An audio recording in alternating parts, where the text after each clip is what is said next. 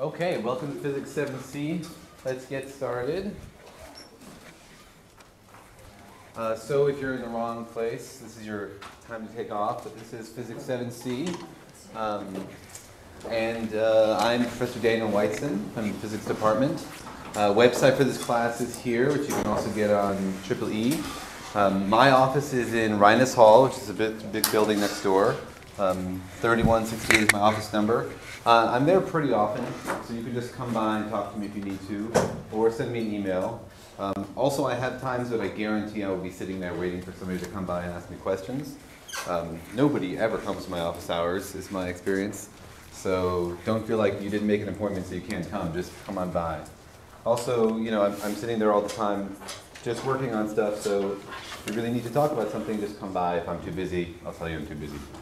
Okay? Okay, so this is the textbook we're using. It's a 13th edition. There is a 12th edition out there, which a lot of people have. It's very similar.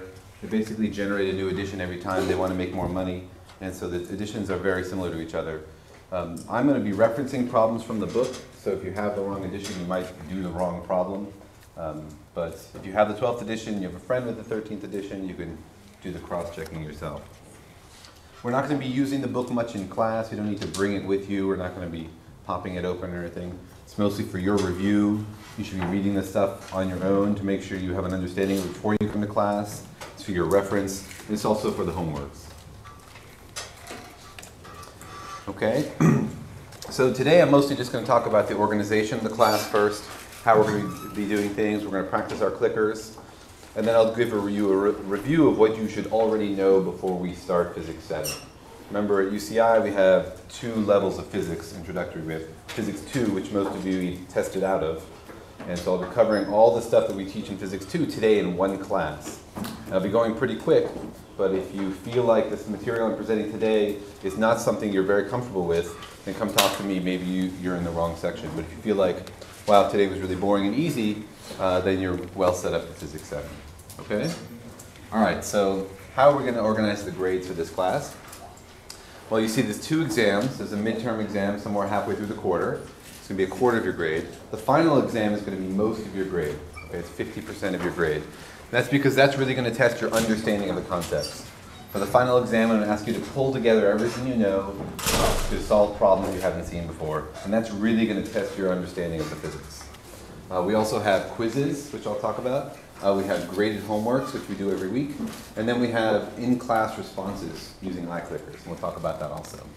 Now, sometimes I'll send out an email extra credit quiz just before class.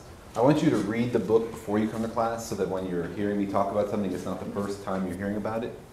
And these email quizzes will be very easy if you've read the book. So it's basically just free points if you're doing the reading. Okay, homework. There'll be 2 kinds of homework. There'll be graded homework and ungraded homework. Now, graded homework we're going to do online. It's Mastering Physics website.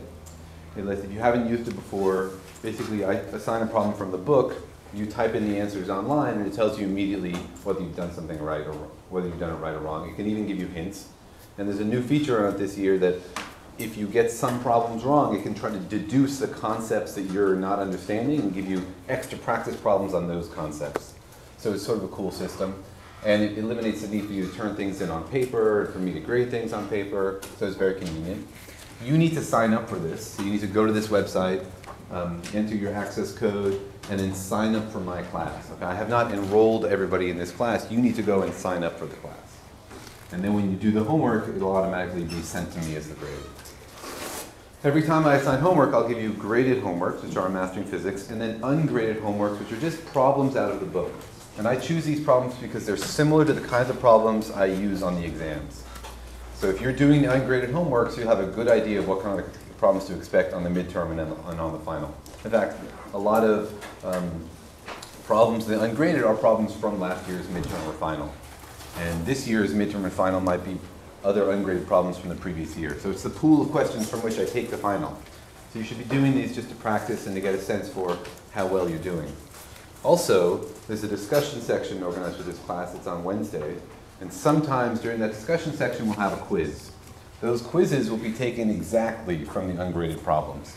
So if you've done the ungraded homework problems, you'll show up for the quiz seeing a problem you have already done. Basically, you get 100% on the quiz. That's just to motivate you to do the ungraded problems. Okay? So Mastering Physics is probably new to you guys. It's a pretty cool website. You need to either buy it online or you can use a code that comes with the book, which means if you buy the book at the bookstore. So you need to enroll in this class. Again, here's the code. And this code is also on the class syllabus. And if you have any problems with it, send me an email. Everybody get online and try to log into that and make sure it works. Okay? We're also going to be using clickers. Clickers are a really nice way for me to get a sense for how much you're understanding and to require you to pay attention because it requires you to actually do something rather than just sit there and zone out. Your participation is worth 5% of your final grade. So the way it works is every class I'll have like 10 or 15 clicker questions built into the lecture. I'll teach you something, then I'll ask you a question about it and you guys can answer. And if you respond to, I think it's 80% of the questions in one course, in one lecture, you get credit for that course. Okay, so you need to show up and do this. This is more important when I was teaching this class at 8 a.m. and there was a serious disincentive for people to show up at 8 a.m. So it was nice to get people to come in. This is an after lunch class, so you're probably looking for a nice place to relax anyway. And you guys are physics majors, so I don't think attendance would be a big issue. But also, it encourages you to pay attention, okay? And the way it works is you buy it, you register it online with your student ID number. So your clicker has some clicker ID number. And then online, you connect your clicker ID number with your student ID number, right? So that tells me who has which clicker. And when you use the clicker in class, this little base station here receives the messages from your clickers and the clicker ID, and it says clicker ID 7512, whatever, press C. And then later I can download this data and correlate it with the data from the website to figure out who pressed which button and who was here and stuff like that. Okay? Now if you have problems with your clicker, because sometimes these things have problems, this is the guy on campus who's Mr. Clicker. He's happy to get your emails. He loves to fix these things. So don't email me technical clicker questions. Ask him. Yes? Do you get credit for the clickers if you miss the questions? I don't care what you press as long as you press the button. You can fall asleep with your nose on E for the whole class. It's fun. Okay, so let's practice using the clickers, make sure we all know how to do it. So first, turn on your clicker. Now sometimes when you buy the clicker, it comes with a little plastic wrap that protects the battery so it doesn't get drained during shipping. So if it's not turning on, maybe you forgot to remove the plastic, whatever. Now I have, these pictures are from the iClicker 1, all right? And iClicker 1 is a simple clicker, there's no screen on it. Recently they upgraded and now they're selling iClicker 2, which should be compatible with iClicker 1. But if you have the old iClicker 1, that's fine. If you bought iClicker 2, that's also fine. Okay? And now you need to set the frequency for your clicker to be CC. All right, and I think there are, I don't have one of these anymore, but I think you set it on, there should be instructions for how to set the frequency. Yeah, hold it for 2 seconds. The power button. Hold the power button for 2 seconds and then press CC, right? Yeah. Okay.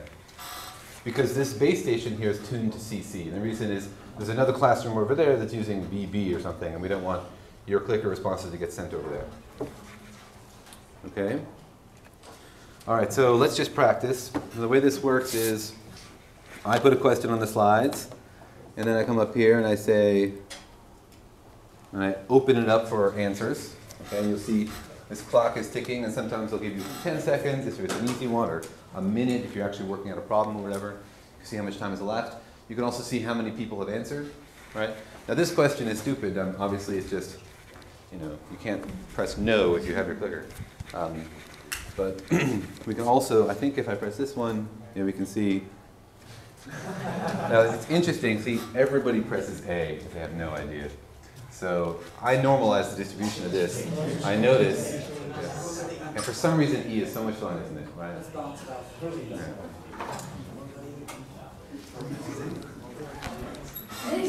Okay, so we have, so we only have 33 clickers here. Are there people here who have clickers who are not working? Do you have a problem with it? You don't have a clicker today. Are you going to lose one? How many classes do we have? 21 classes? You lose 1/21 of 5% of your final grade. I think you'll be okay. Do you have a problem with yours? CC, yes. It's not sending. Try turning it off, powering it up, setting the CC again. 34, okay. But seriously, we're supposed to have 70-something people in this class, and I see a lot more than 34 people here. 35, somebody woke up? Okay. All right, and then I do stop. Okay, questions about the clicker? Everybody gets the idea? Yes, in the back. Can you change your answer until you close it? You can change your answer, yeah. Set the answer, you change the answer, whatever. Remember, I'm not grading you on the accuracy of your answer, just your success in communicating an answer. Okay? So here, let's do one with a real question. The question is, after eating lunch and sitting here in a dark room, is it really possible to learn some physics?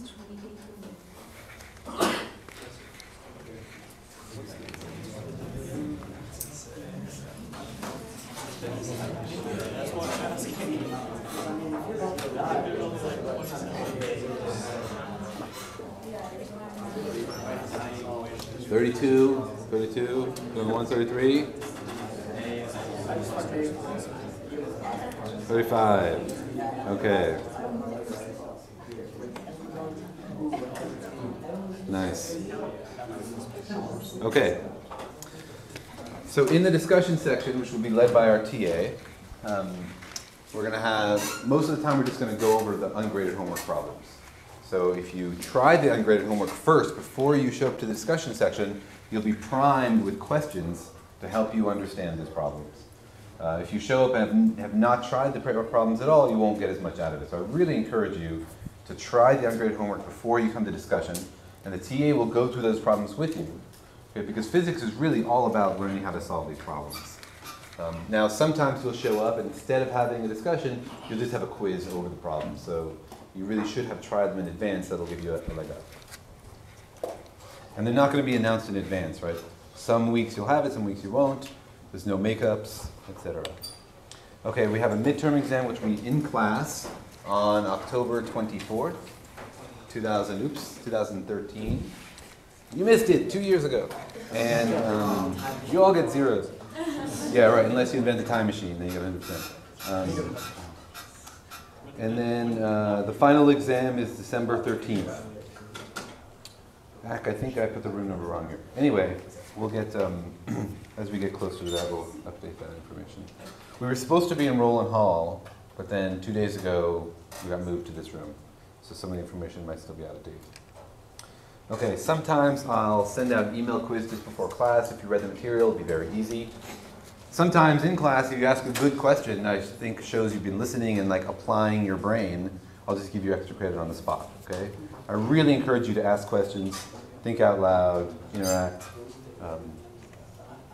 Okay, now so since this is first quarter and most of you are freshmen and you're just at the beginning of your epic college careers, I just want to give you a little bit of advice, okay, about how you're not in high school anymore. So now you're adults, right? You're all grown up and you're supposed to take responsibility for yourself. So we're here to give you the information you need, to help you, to teach you, but we're not your parents, and it's mostly up to you what you get out of this class and also out of college. Okay, if you're here to really learn something, then make sure you're really learning something and ask questions until you figure things out. Do the homework until you understand the concepts. Get those things ingrained in your brain. Physics is a language, and you can't really do it until you become fluent with the basics. And that's what we're going to do this quarter, is really teach you the basics. Okay, and you have to absolutely be fluent in order to speak the language and do any poetry and do anything interesting in physics. Okay? So take responsibility for your own learning, do the homeworks, think carefully about what you're doing. Don't just try to master each homework problem until it's done. Really try to understand the concepts. All right? And stay organized. I'm not calling you the night before to make sure that you've figured everything out. I'm not going to wake you up in the morning and give you a cup of tea, right? You're adults, I'm an adult. We're supposed to have an adult relationship here. And the last thing is, don't fall behind. Okay, we're going to build concept on concept on concept. Once we learn something, we're going to use something else which requires understanding that. So you can't just wait to the midterm and then cram it all and hope to be fluent in one evening. Okay? It's not like history where you can just jam all the facts in your head, you know, regurgitate them on the exam and then forget everything. Okay, so if you have questions about physics, you know, you read something interesting, you heard something, you don't know if it's true, if it's baloney, whatever, your roommate is a creationist and he's making some arguments you don't know how to dispute, whatever, send me an email in my office hours. I'm happy to talk about anything. If you have questions about how to solve a homework problem, the best thing is to email the TA. I can also answer these questions, but go to the office hours. The TA also, there are tutors. Do you guys know about the tutoring center? So every evening the TAs are the tutoring center. They just sit there and help people who are working on their homework and having problems. It's also a good place to work with other people on the problems. You don't have to do the homework by yourselves. It's okay to work with other people. That doesn't mean you can copy verbatim from somebody else's homework. But you can talk to each other. It's not like a closed book final exam. If you have a question about grading, then you need to send something to me in writing, which means type it up or whatever, print it out, bring me a sheet of paper that states your complaint about the grading, and then I will review your grade. And if you're still not satisfied, you can make an appointment and we can discuss in person. Question back. Where's the tutoring center? Oh, I don't recall the address. I'll send out an email to the class about it. Okay, it's at Felix Roland Hall, second floor. So do you know the? If you go straight past, if you go through the entrance, it's straight past. Okay, I'll send out the precise room information. Is this like PowerPoint going to be online later? Yes. So I have a set of slides prepared for every lecture, and I will post them online the night before. However, as we'll discuss at the end of class, I will probably be doing a mixture of just presenting the slides to you or working on the whiteboard. The slides have the advantage that they're better handwriting than I could manage, and they're nice like diagrams and stuff that I can show you in the slides. Working on the whiteboard has the advantage that you see me working on a problem the way you would work on it. Rather than me walking you through the solution I laid out in advance, you see me writing it out and drawing the diagrams and making mistakes and correcting them. So some people really prefer one way of learning, some people another. I'll give you a little, you can vote at the end for what balance you'd like. But even when I'm working on the whiteboard, I will have the slides prepared and they will be online for your reference. So all the information will be there anyway. Okay, any other questions about that? In fact, so this lecture is already on the webpage. Okay, so let's talk about physics, right? That's enough for the, I've already scared somebody away. Let's talk about physics, right? That's enough for the preliminary stuff, how the class is organized. First, any other questions about class organization baloney? Yes? As far as I know, this is our classroom for the whole quarter.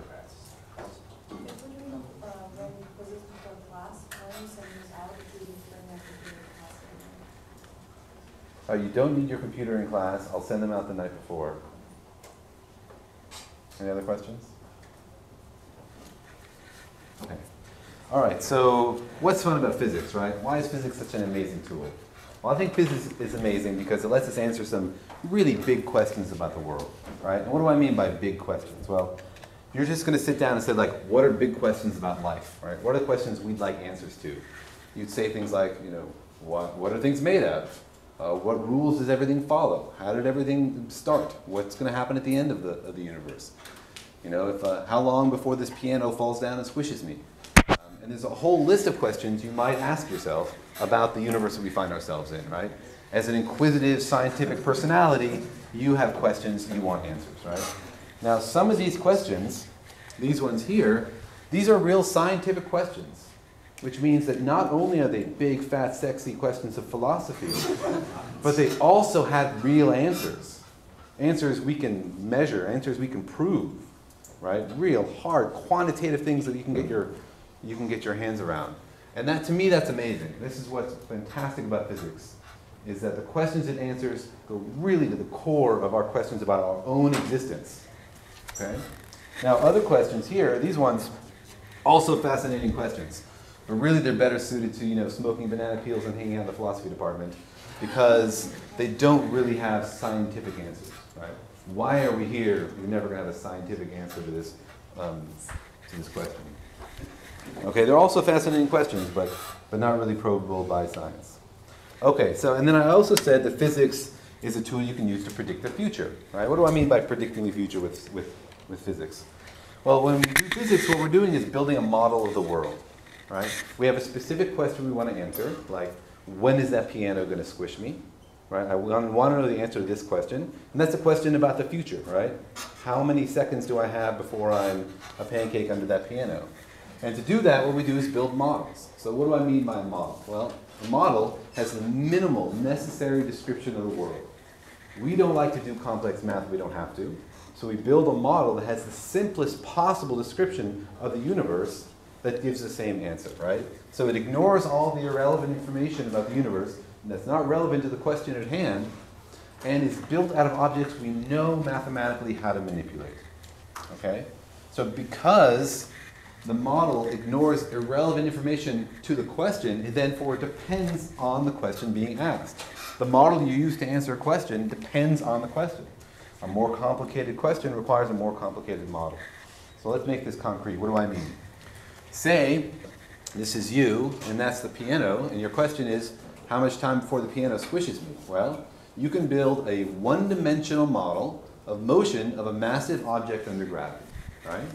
It's really a one-dimensional question. Sure, we live in a 3-4-dimensional world, or 11 dimensions if you believe in string theory, but really there's only one critical dimension of this problem, which is your distance from the piano, right? It doesn't matter the shape of the piano, etc. So you build a model, and you ignore the color of the piano, the make of the piano, the rotation of the piano, the fact that it's actually a piano, right, the piano-ness. None of that is going to matter when it comes down crushing on top of you. Even if there's like a small breeze from the side, right? It's slightly relevant, but it's not going to change your answer, so you can disregard it. How much you spent on your shoes, all of these things are totally irrelevant to getting the answer. So you discard them from your model, and you build a model that you can deal with, right? Because a simple one-dimensional motion of a heavy object under gravity is something you should know how to do, and it's a question we can answer, right?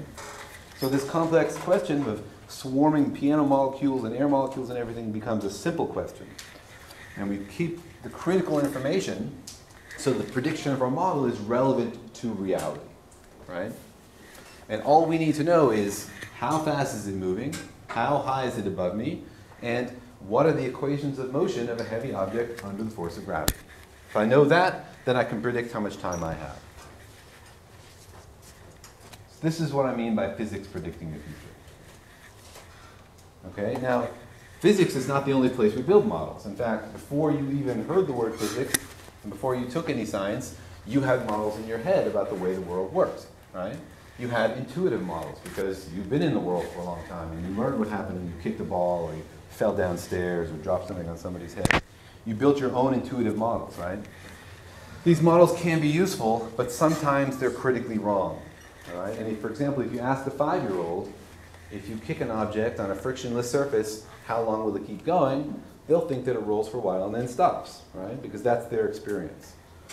So intuitive models are sometimes wrong, which is why we rely on physics models. Okay, so let's say, for example, we're dealing with a piano, but now this piano is on the top of a pirate ship. Okay, somebody's hijacked this piano and they're holding it on the very, very top of the pirate ship, and the pirate ship is moving along. Okay, and they drop the piano. Okay, so pirate ship is in motion. The piano's on the ship, and then it's dropped. So the question is, will the piano keep moving with the ship? Its trajectory looks like this, including some forward motion, right? So that it stays at the same position relative to the pirate ship, or will the pirate ship leave the piano behind? Right? Once they've let go of the piano just falls straight down from the place it was dropped, and the pirate ship moves forward without it. So does the piano move in this way, or does it move that way? Right? Now, most people's intuitive models tell them that the pirate ship leaves the piano behind. In fact, this was common knowledge. This was commonly thought for thousands of years. In fact, this was an argument against the Earth moving around the sun, because people thought, well, if the Earth is moving around the sun, then anytime you drop something, it would get left behind relative to the motion of the Earth. right? So obviously the Earth can't be moving. So this is an intuitive model most people have, right? And this intuitive model is wrong. Now, say for example you're standing on the dock and they're about to drop this piano, right? This is critical that you have the right model, because if the piano's, you have to ask, is the piano going to hit me or should I move out of the way? Now, Aristotelian physics, which dominated until Newton, he said that pianos tend to travel down, and regardless of how fast the ship is moving, the piano will travel down. So people for a long time believed that regardless of how fast the piano was moving when it was dropped, it would just move straight down, that the ship would leave it behind. So if you listen to Aristotle and you said, oh, I'm going to step out of the way because I think it's going to land here, you could actually step right into the path of this piano if you listen to the intuitive model. Okay? So we use mathematical models, not intuitive models. That doesn't mean you can't use your intuition. In fact, you should use your intuition to check the answer. Because you get an answer that's crazy, you're like, does that make sense? How could it possibly make sense, right? If the piano is 10 feet above you and you calculate that you have 1,000,000 years before it lands, you shouldn't just trust the math, right? You should use your intuition to check the answer, that it's physical, that it's realistic, and go back and find your mistake. Okay? The amazing thing about the Aristotelian models is that they were very easy to check. Somebody could have just taken a ship, you don't need a piano, but like a rock, and done this test, dropped it from the top of a ship, and disproven Aristotelian physics, just by doing that simple example, right? Simple experiment. The fascinating thing about the Greek physics is that they saw no need to do experiments to verify their theories. They thought they could understand the universe purely by thinking about what's going on in their heads. They had no need to go out and actually check these things. And so this culture of experimental verification, what we can now call empiricism, was only developed thousands of years later. So that's why nobody checked this, because nobody thought about checking things in general. Really sort of fascinating change in the way we view the world. All right. So that's my concept of what physics is and why it's fun and why it's interesting. What do I actually do? So I'm a physicist. I spend most of my days doing research. And the kind of research I do is fundamental particle physics. So I work at the collider in Geneva, the Large Hadron Collider, which was in the news about 5 years ago because people thought it was going to destroy the universe. And last year because we discovered a new particle called the Higgs boson.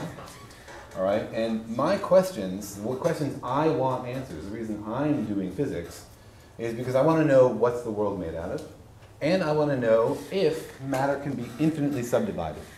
Right? Can you keep finding smaller and smaller parts, or is there a basic fundamental unit? If there is, what does that mean? Okay, so I'll tell you very briefly about my research. It's not really the topic of this class, but just so that it gives you a sense for what kind of things I like to think about. So I'm talking about understanding what the world is made out of, right? And not weird things, just like normal, everyday things, like our ex-governor, right? And amazingly, we know that if you take apart our ex-governor, and in fact anything else a human has ever tasted, touched, seen, interacted with in any way, any of those things can be constructed out of atoms, right? So we've gone already from a nearly infinite variety of things in this universe, right? iPhones, Arnold Schwarzeneggers, plants, trees, stars, dirt, whatever. There's a nearly infinite variety. And that can be described by about 100 elements. From those 100 elements, you can construct anything. It's an enormous step forward. It's fantastic and incredible that we take it down to about 100 building blocks.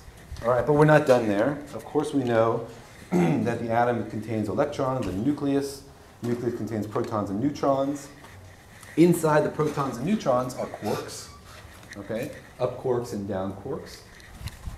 So from the up quark and down quark, you can make the proton and the neutron. Here you have protons and neutrons, you know, from up quarks and down quarks.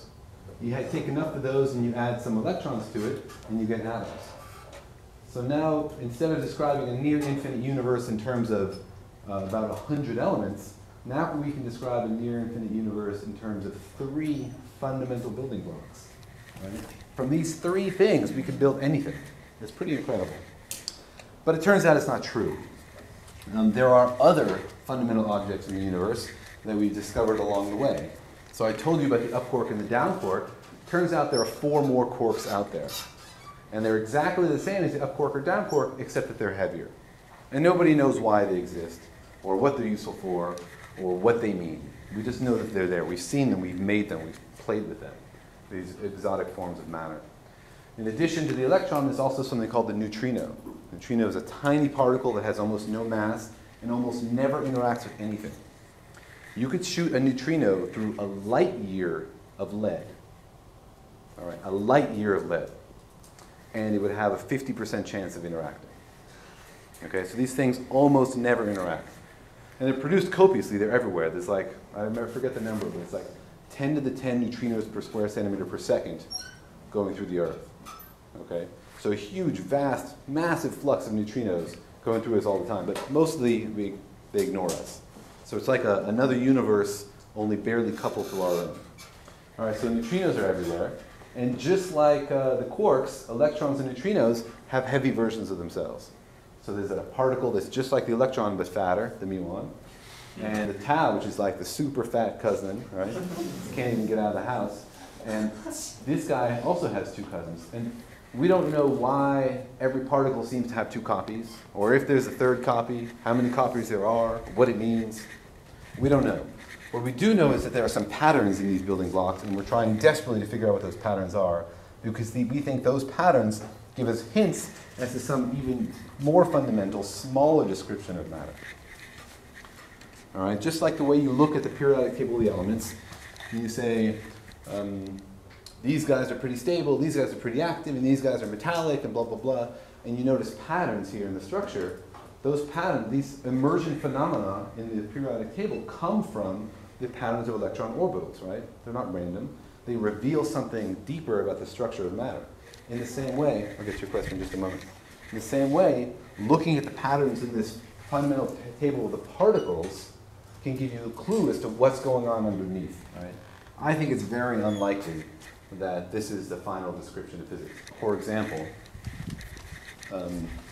according to modern theories of physics, the electric charge of the electron, which is exactly opposite that of the proton, is a pure coincidence. Okay?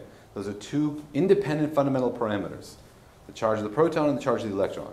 It just happens to be that they're exactly opposite and equal so that we can get hydrogen and stable atoms and nucleus and life and chemistry, etc. According to the theory, that's a total coincidence. All right, so maybe it's a total coincidence, or maybe it's a clue that there's something deeper going on. They're both two sides of some fundamental coin. All right, question? Didn't somebody come up with a theory that the Higgs boson interacts with the up quark, the down quark, the neutrino, and the electron to make them have heavier and lighter cousins? So the Higgs boson does interact with all of these guys, and all these guys do get their masses from the Higgs boson. But it doesn't explain why we have all these particles, the pattern of the particles. Also, it doesn't even explain why they have different masses. For example, the up quark here is very, very light, much lighter than hydrogen. The top quark is so heavy that a single top quark is heavier than a gold nucleus. Okay, so there's a huge variation in these masses we don't understand. Now, the Higgs boson does interact with all of them, and it interacts with the top quark more and gives it more mass, and the up quark less and gives it less mass, but we don't know why. We don't know why the top quark interacts more with the Higgs boson than the up quark does. Other questions?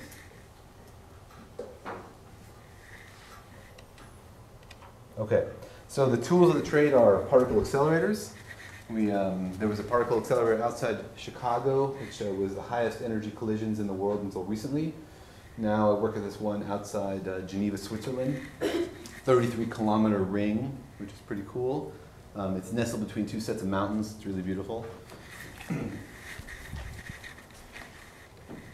And what we'll discover at these accelerators depends on what's there to be discovered. We're probing a new frontier, right? The frontier of very high energy and very small distance scales. And we're recreating conditions that existed, billions of years ago. This kind of energy density hasn't been around since the Big Bang. So we're creating particles that haven't been around since the Big Bang, and hopefully probing things about what the universe was like when it was young and getting some insight into how it was made.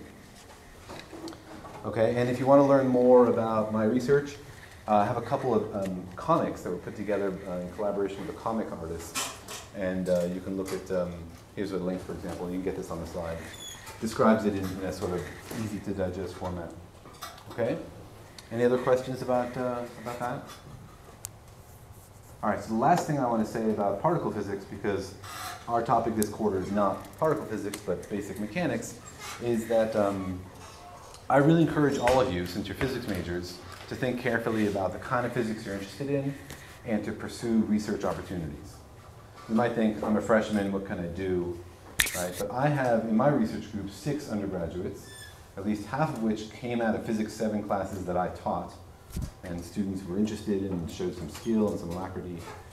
If you have an interest and you can teach yourself the skills necessary to be useful, which in the case of my research group basically means just coding, then follow that interest. Go find the professor who works on that topic you find fascinating, see what they're doing, see if you can help out, get yourself a summer research program, etc., okay? Don't be shy. It's up to you to go out and pursue the things you're interested in. So if you find this stuff is exciting, great, come talk to me about it. Maybe we can find you a research opportunity. If you think making cool new kinds of goop is exciting, we have people who do that. If you want to understand how stars are formed, we have one of the best dark matter galactic simulation groups in the whole country here. So they're really amazing research opportunities, and people are open to having freshmen involved, so don't be shy, okay? And if you want advice about that, I'm also the freshman physics advisor, so feel free to come talk to me about it with that hat on. Okay?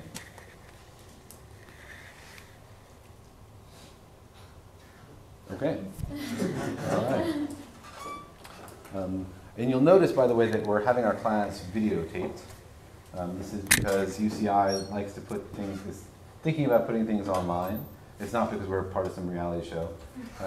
So this can be videotaped and put online. I guess you can look at them if you have questions about it. Don't feel shy. Okay, so now we're going to do we have 40 minutes left. We're going to do a lightning review of Physics 2, okay, which covers the first 3 chapters in your book. The first one is just units, standards, conventions, how vectors work. Basic stuff you might find pretty dull. I just want to make sure we're all talking the same language. I'll go through it pretty fast. Second, we'll talk about motion in 1 dimension. Okay, so simple motion in 1 dimension. And then we'll talk about 2-dimensional motion. And that's when, and after 2-dimensional motion is when this class picks up the material for this course. Okay? Okay, so chapter 1 is units, standards, and conversions. And I should say also, please feel free to interrupt me. I have had my class videotaped before, which is a very useful experience as a professor to see what it's like to listen to yourself. And one of the most important things I learned was not to be afraid of pauses. You teach a concept, you should give a pause to allow people to sink it in and think of a question. So if you see me waiting for a few seconds after I teach you something, that's just because I'm just giving you an opportunity to ask a question, not because I have early onset Alzheimer's or anything. Okay, so the units we're using in this class, of course, are SI units, and the basic units are length, mass, time, temperature, etc. We use meters, kilograms, and seconds. Okay, and then from these basic units, you can derive units like area. Area is dimension squared, volume is dimension cubed, etc., etc. Speed is distance over time, right? Length over time units. Acceleration is length over time squared. And dimensions are useful because they help you simplify your answer and you can check things. So for example, if you have an equation, the dimensions have to be equal on both sides. So, well, here's an equation. Velocity is acceleration times time, right? Let's check the units of that. Velocity is length over time. Acceleration is length over time squared. Time is units of time. All right, so this time cancels out one of these, and you get that acceleration times time is length over time, just like velocity is length over time. All right, so that works. Distance can be written as 1/2 acceleration times time squared. Here's an equation, right? Distance obviously is units of length.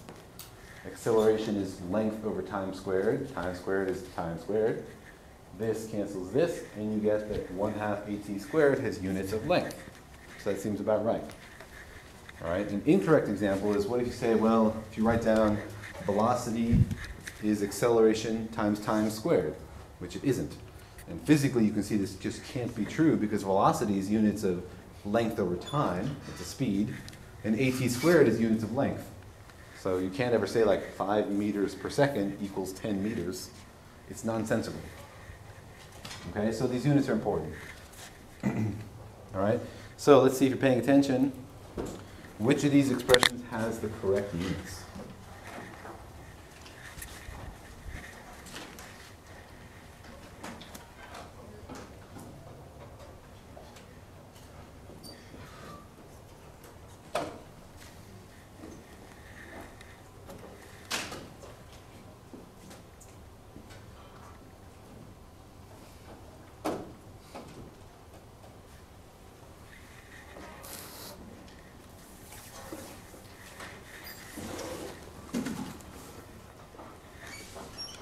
All right, that should be enough time.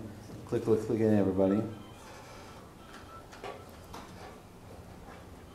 Okay, so almost everybody says B.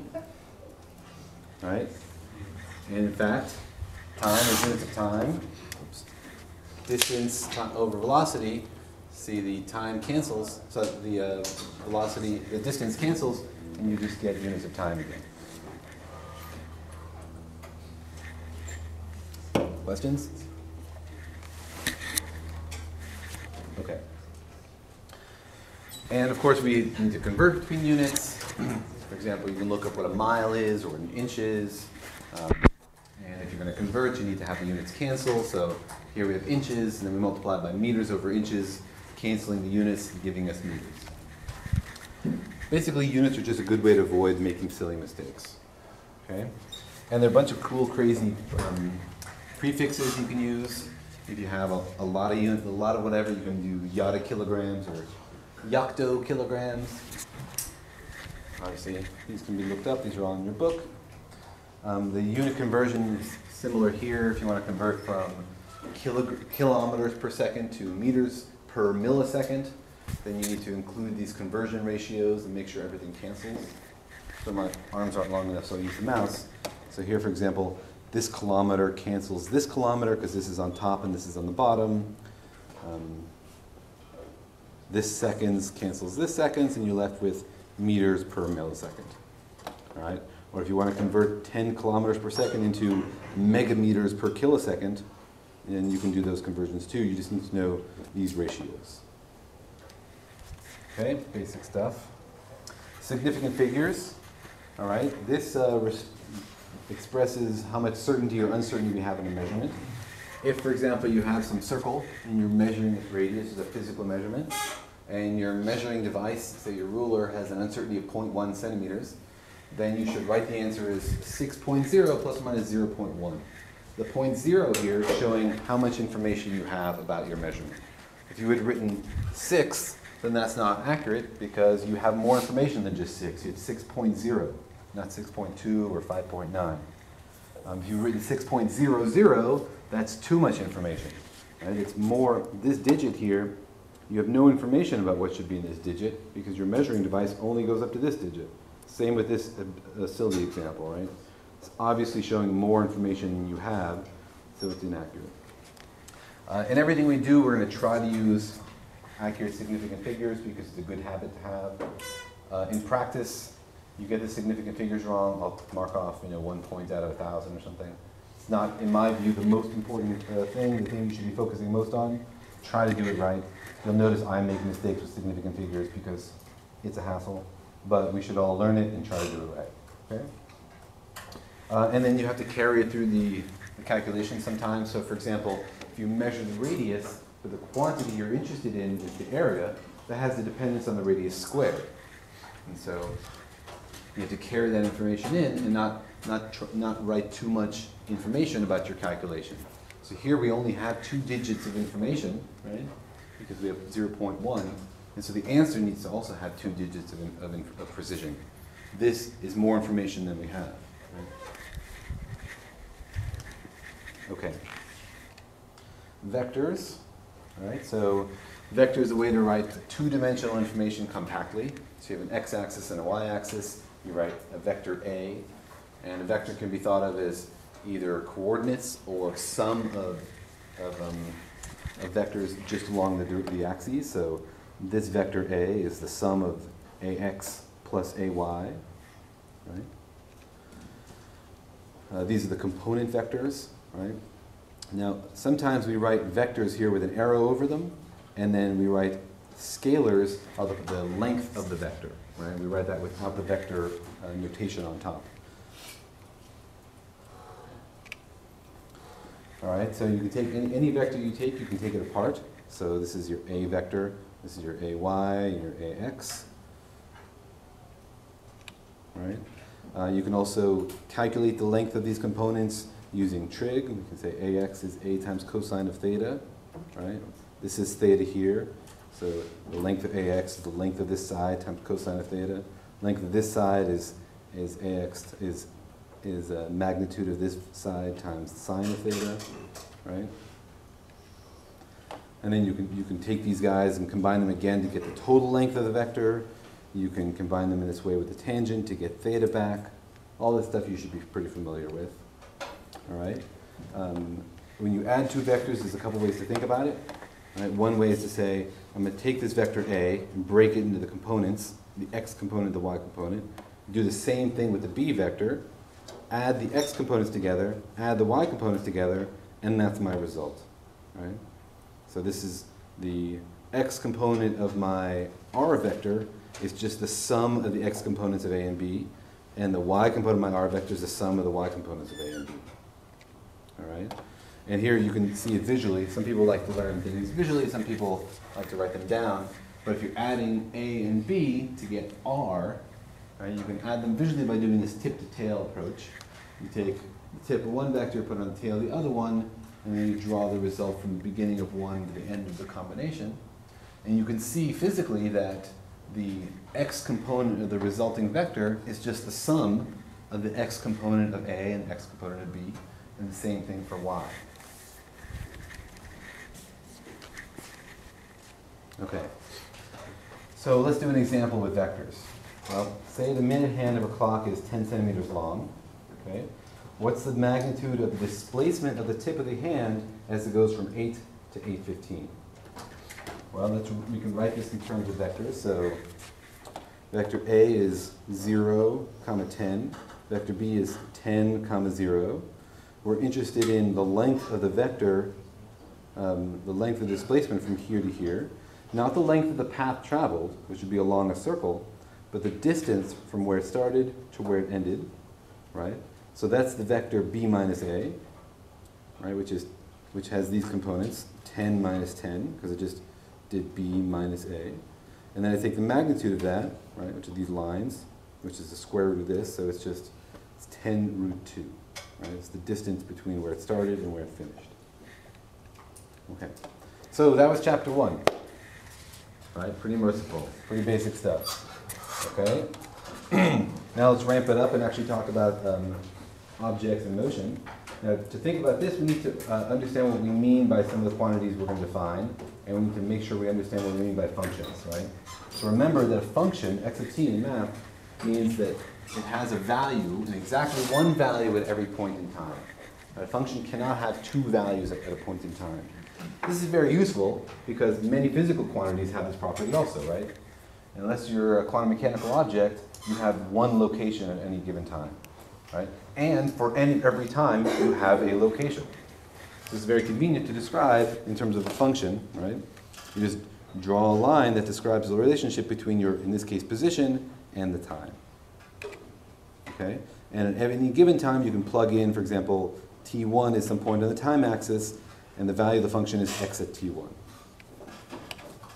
Okay, now you can also think about the change, right? You have t1, you have t2, so there's x at t1, x at t2. The change in x over this time period from t1 to t2 is just the difference in the x values. xt1 minus xt2 minus xt1. Okay, so that's the difference. The slope of this function, right, is the rise over the run. The difference in the x values divided by the difference in the time values. So delta x over delta t. That's the slope. Now this is the average slope between times t1 and t2. Okay? If we want the instantaneous slope, then we bring t1 and t2 together. As this difference goes to 0, then we get the slope at that particular moment. Okay, so this is the calculus limit. All right, so we start here. As we bring this together, we define the slope at a particular moment, which we write dx dt. It's the derivative of the function. Okay? Now, in this case, for this simple example, you see that x is linear, right, which means it has a constant slope. So if you graph the slope is also a function. Dx dt also a function. Also has a physical meaning, right? Dx dt is the velocity. It's the change in distance with respect to time. In this case, the velocity is constant. All right, so let's make sure we're talking the same language. Which of these two functions has the largest average slope between 0 and t?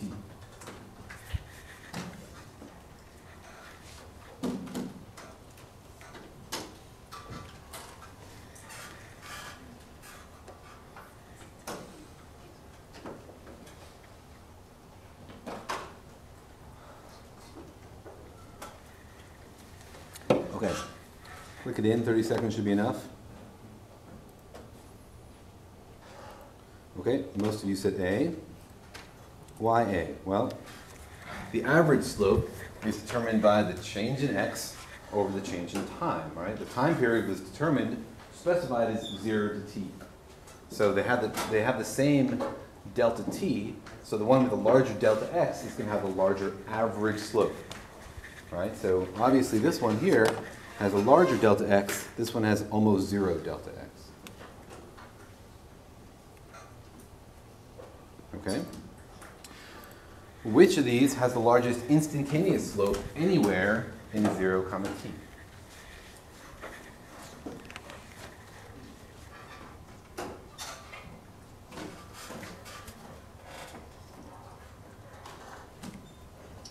All right, you guys were quick on that one.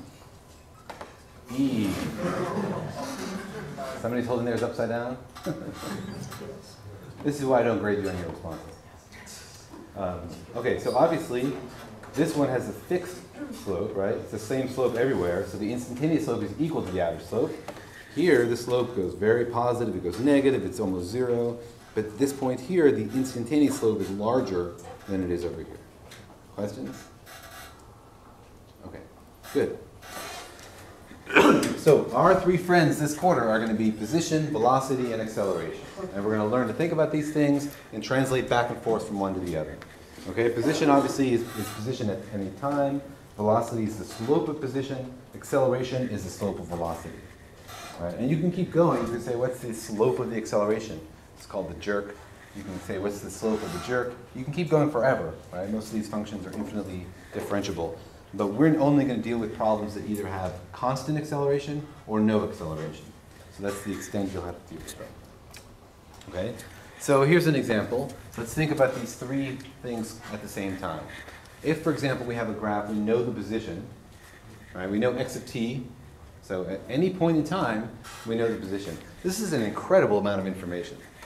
Right? I mean, you think it's trivial. Yeah, sure, I know the position function. This means you know exactly where it is no matter what time it is. It's an infinitely dense piece of information. Also, it predicts things forward in the future, right?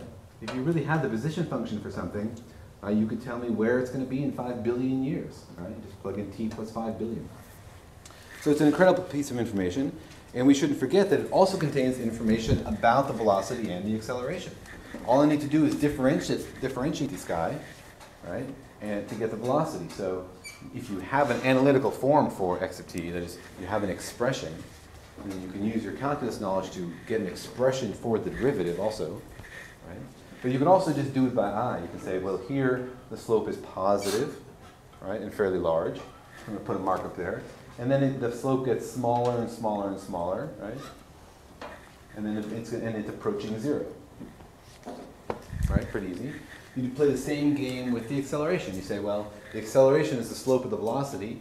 It looks to me like the slope is negative and constant. So I draw a straight line below the 0. Questions? And you can go the other direction as well, right? If I gave you the acceleration, you could figure out what the velocity is. Now to go from position to velocity uses the derivative. To go from velocity to acceleration uses the derivative. How do you go from acceleration to velocity? You integral, right? Or sometimes I'll call it the antiderivative. All right? All right, good. So let's do an example problem. We have a super ball. It's 45 grams. It's traveling at 27 meters per second, bounces off a brick wall, and comes back at 19 meters per second. Okay? A high-speed camera recorded it and determined that the ball is in contact with the wall for 3 milliseconds. What's the magnitude of the average acceleration of the ball during this time interval? So first of all, what does it mean that the ball is in contact with the wall for 3 milliseconds? Let's think about the physical model we're using here. It's stopped. The ball stopped? Changing direction. Okay. Well, that's the time period in which the acceleration, which the velocity is changing. That's right. So the velocity is 27 meters per second in one direction. Something happens for 3 milliseconds, and then the velocity is going the other direction. What happens in those 3 milliseconds? So, Yes, it's accelerated. Wall squishes. The ball squishes. Why? So the force acting. The ball squishes itself? It's scared of the wall? Or what's acting on the ball? The force is on one side, it's not equally distributed all the way through. Right. Sorry, in the back corner? Normal force of the wall. Normal force of the wall, yes. And behind you? It's experiencing impact as a momentum changing. That's right. Okay. Good. So the ball, we have a model of a ball which is not rigid, right? If our model of the ball was a rigid object, this wouldn't make any sense because the ball couldn't be in contact with the wall for more than an instant. Instead, the ball squishes as it hits the wall, right? And during that time, it's in contact with the wall, and then it rebounds. So our model of the ball is more like a spring, right? Not really like a ball, more like a spring. Okay, so how do we calculate? The question is asking, now we've understood what the problem is. We have a physical model in our mind for how to deal with this. What are they asking us again? Oh yeah, what's the magnitude of the average acceleration? How do we figure that out? In the back. You have the difference in velocity from the beginning and the end, so you take the difference and then you divide it by the amount of time. That's right. So we have the initial velocity, we have the final velocity. We're interested in the acceleration, right? Well, what is the average acceleration? Remember it says average acceleration.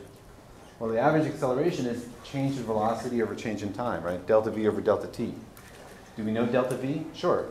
It's V final minus V initial. And you have to be careful with the signs here, right? Because in the way in the problem it says it's 27 meters per second towards the brick wall, and then it's going the other direction. So we need to keep track of our sign convention, right? One way is positive, the other way is negative. So I've chosen this 19 to be positive and then 27 to be negative. So the difference between them divided by the time it takes, is 3 times 10 to the negative 3 seconds, gives us the answer, which is 15.3 times 10 to the 4 meters per second squared. Questions about that? Good. Okay. So let's do another example. Say we have this model, right? Here's position as a function of time, okay? What does this look like to you? Sorry? It looks like a bird. Kind of looks like a bird. All right. Could be a bird, yeah. But if I said to you, here's the position function of an object, it looks like a bouncing ball, right? What looks like a bouncing ball about it? Right. It goes negative. So what's happening here? This is gravitational, like this is a free-falling object under gravity, right? Accelerating towards the ground. What happens here? Impact against the ground, right? Positive, instant moment of positive acceleration. And then again, free-falling motion under gravity, this time with a positive velocity. All right, so instead of accelerating, it's slowing down. All right, so let's reconstruct that piece by piece. What does the velocity look like? Well, the velocity is the slope of this guy. It starts off basically 0, and gets more and more negative, right?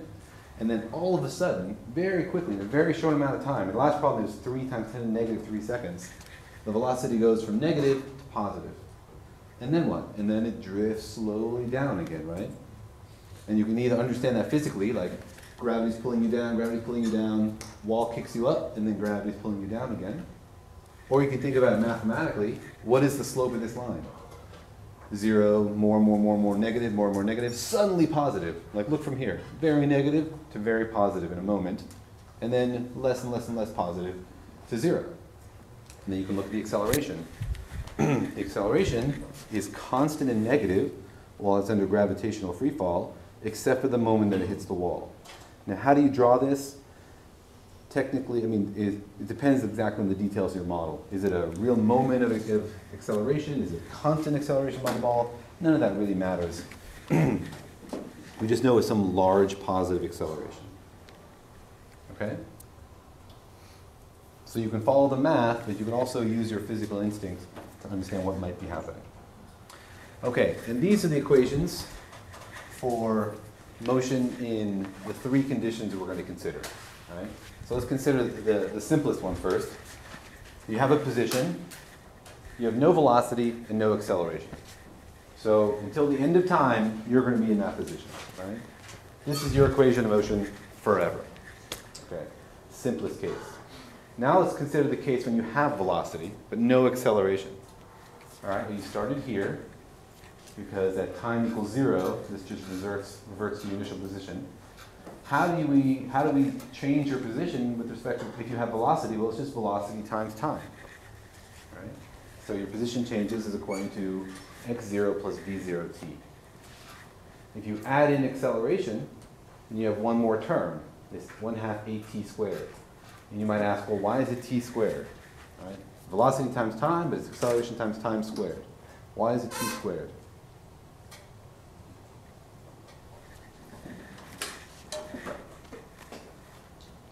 Why this structure for that formula? Okay, it's the only way for the units to work, right? That's true. Why? What about the 1/2? Because when you integrate it with respect to t, then you get the 1/2. So this equation can be derived from the equation below it, which is the velocity. Velocity is the initial velocity plus acceleration times time, because remember, acceleration is what? It's change in velocity with respect to time.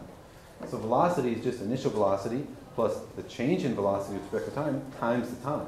Remember, we're assuming constant acceleration in this case.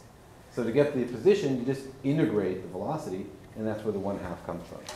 Another way to think about these t's is the time dependence. If you're accelerating, then you're going to be changing the position more and more rapidly as time goes on, right? So acceleration has a bigger impact on your position, especially at larger times, because it accumulates the velocity. That's why velocity and acceleration have different time dependencies on your position. So these are the equations you really need to know for one-dimensional motion, right? So let's go back to this case, right? A freely falling piano. Here we have an object moving under the force of gravity. The initial velocity could be positive, meaning that somebody could have thrown it up. It could be 0, meaning they just let it go. Or negative, they could be throwing it down at you. Right? So in the case of gravity, this is the case when the acceleration is negative and constant. In this case, negative 9.8 meters per second squared. Okay. So this falls under one of the equations I showed you a couple of slides ago. Right? And here are the three cases. Either you just drop the object, meaning you have initial position is positive and no initial velocity, or you throw the object, meaning you're starting it from above ground and the velocity is either positive or negative, depending how you throw it. Or you could call it a tossed object, which means you start on the ground and you throw with velocity up, right? You're throwing the ball up.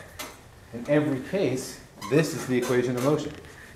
Right? It's just the equation I showed you before with y's written instead of x's. Right? And if you know the initial position, the initial velocity, and the acceleration, you can predict the position at any time. Okay? So here's an example. A student throws a set of keys vertically upwards to her sorority sister, who's in a window 4 meters above her. Okay, so she's 4 meters above. The keys are caught a second and a half later by the sorority sister's outstretched hand. So the question is, with what initial velocity were the keys thrown? Okay, so first let's just build our physical model quickly in our head. We're throwing a set of keys. Does the fact that it's keys matter at all? We're not considering like the internal rotation of the keys, or the jangling of the keys, or the sunlight glinting off the keys, or like the fuzzy koosh troll head she has on the keys, or anything. So we could just consider it like a point object, right? Might as well just be a ball. Okay? And is this a one-dimensional problem or a two-dimensional problem? One, right? So she throws it up and then it comes down. There's no information about horizontal velocity, and none of that would even matter. So we have a one-dimensional motion problem. And what about the acceleration?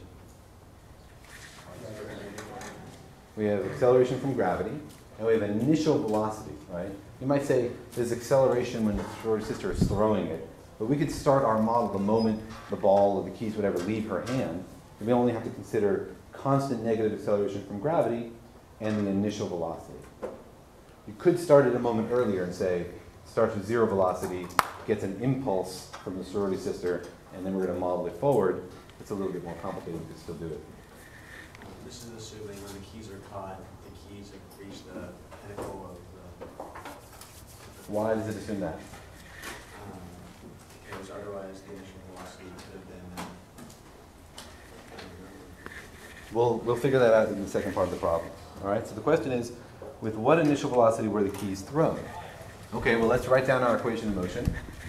We'll say the key started at height 0, so we'll define our 0 to be where initially it was thrown from.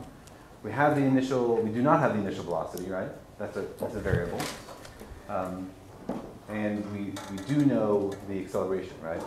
So we can simplify this to be vt minus gt squared over 2. So the position is a function of we know the acceleration, and we don't know the velocity. However, we are given a time point. We say we know the position at one point in time. We know that after a second and a half, the keys are 4 meters up in the air, right? We don't know whether they've gone up and then come back down. We don't know whether they're on the up. We don't know if this is the maximum height it achieves. We just know that 1.5 seconds later, it's 4 meters up.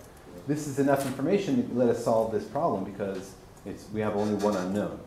So we plug in the time and velocity. We know g already, and we can solve for the initial velocity, right? 10 meters per second. Any questions about how we did that? Okay.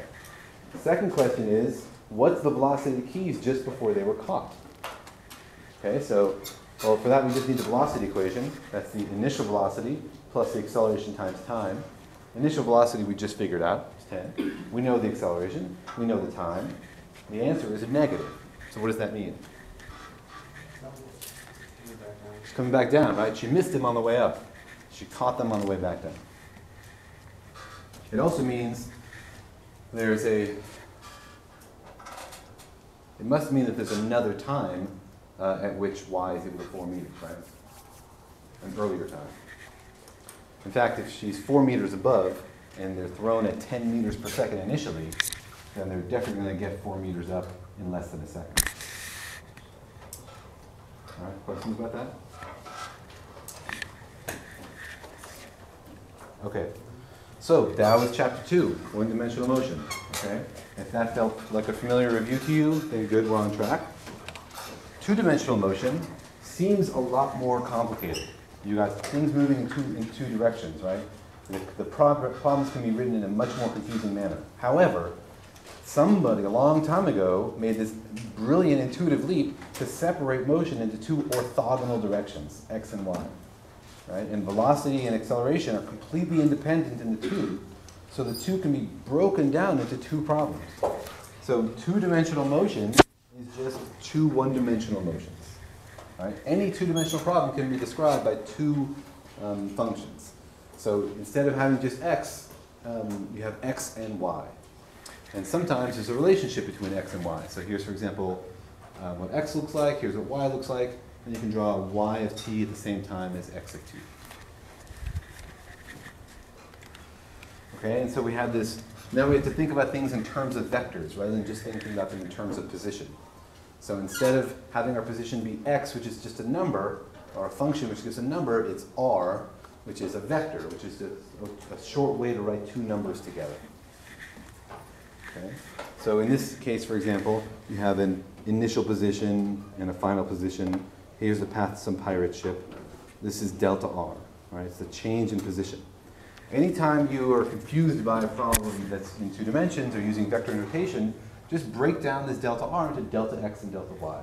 It's really just a shorthand. Anytime you're writing a vector, you can always just write down the components. So don't be confused and try to think about things in 2 dimensions. If it's tricky, break it down into the 1-dimensional components, if that makes it easier for you to think about. Okay, so for example, the translation between 1-dimensional quantities and 2-dimensional quantities, you go from position to vector position. What is the vector position? It's just a shorthand way of writing 2 positions at the same time. Right? We don't want to be writing x comma y all the time. We're lazy, so we just write r. It's just notation. Right? In this class, in physics, it's important to distinguish between mathematical exercises, like you've set up the problem and now you just turn the crank, and notation, right, which is just like a shorter way to write things, and the actual physics. The actual physics goes from reading the problem, building a physical model, and setting up your equations. Then you're done with the physics. Then you just have to do the math to crank out to get the actual answer. The physics is in building that model in your head and using it to answer the question. Okay, so velocity was delta x over delta t, now it's delta r over delta t. What does that mean? A ratio of vectors. That seems confusing, right? It's really a vector of ratios. See? Velocity is delta r over delta t. It's really just delta x over delta t, comma delta y over delta t. So if you have a hard time imagining how you take the ratio of 2 vectors, just remember, it's 2 1-dimensional problems written together.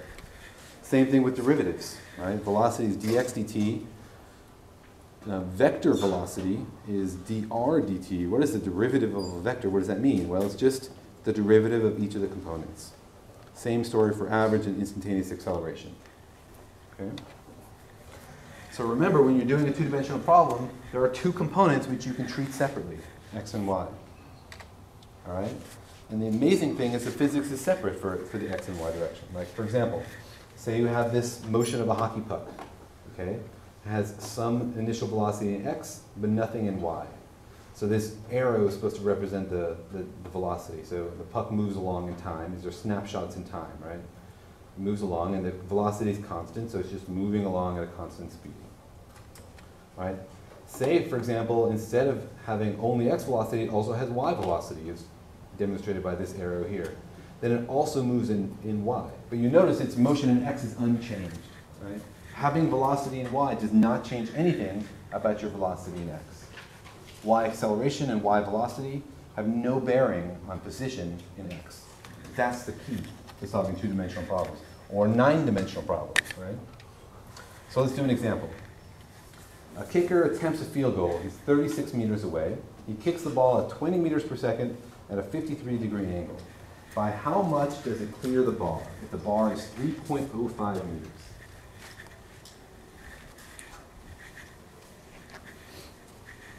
So what's our physical model for this problem?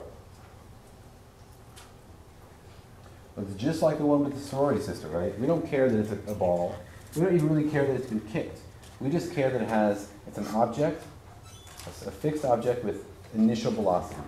And we know the initial velocity, right? 20 meters per second at a 53-degree angle. That means we know the initial x velocity, which is 20 meters per second times cosine of the angle, and the initial y velocity, which is 20 meters per second times sine of the angle, right? So now our object has initial x velocity and initial y velocity. We know the acceleration in x, 0, right? We know the acceleration in y, just gravity. And then we're asked a question about where it's going to be at a certain time. So let's write down the equations of motions that we have, right? So in x, there's some time at which it clears the ball, right? Let's use x to figure out how long it takes to get to the ball. Why should we use x? Because x is easy. X is constant velocity, no acceleration. It's given an initial velocity in x, it never changes.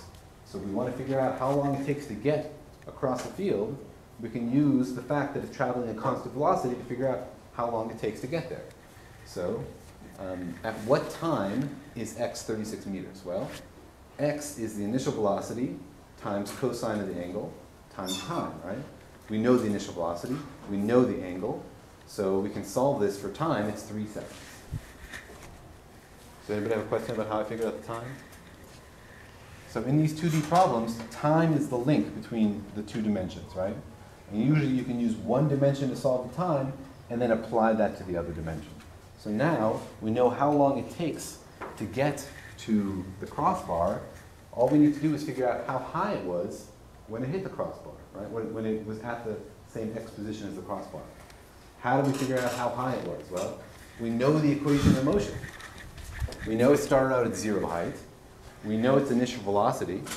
It's just the initial velocity times the time. And we know the acceleration, right? Minus gt squared over 2. So we just plug in. We know everything in this equation, and we can calculate exactly the height, 3.95 meters, which is almost a meter above the crossbar. So this was a two-dimensional problem. We broke it into two one-dimensional problems. We did the easy one first, x. We got the time, plugged that into the y version of the problem. Okay. All right, so there's some more examples here. We're running out of time, so let me just ask you this. I'm happy to lecture from these slides. I'm also happy to work out all these problems and write the equations on the board using this whiteboard, which is pretty nice, and they slide up and down. So if you prefer watching me write them out, and you think it's too lazy if I just show the slides, vote for that. If you really like the slides because you think I probably have terrible handwriting and you'd be right, vote for the slides. Either way, make your preference known. Okay. Some of each, writing on the board. Okay. So I will probably do mostly writing on the board. But I'll do some slides also. And even when I write on the board, the slides will still be posted. I'm just going to use the slides as the basis of the lecture. Okay? Question about that? What are your policies on eating using electronics and cell phones? One of my policies on eating, eat with your mouth. What's my policy? Officially no food is allowed in here. Cell phones, etc.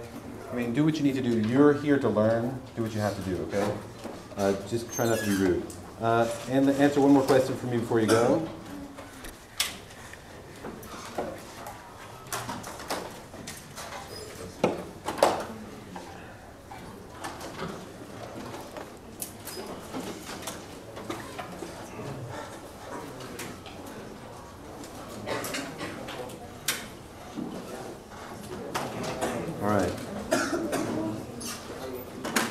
Okay, good. Okay, thank you very much. See you guys on Tuesday.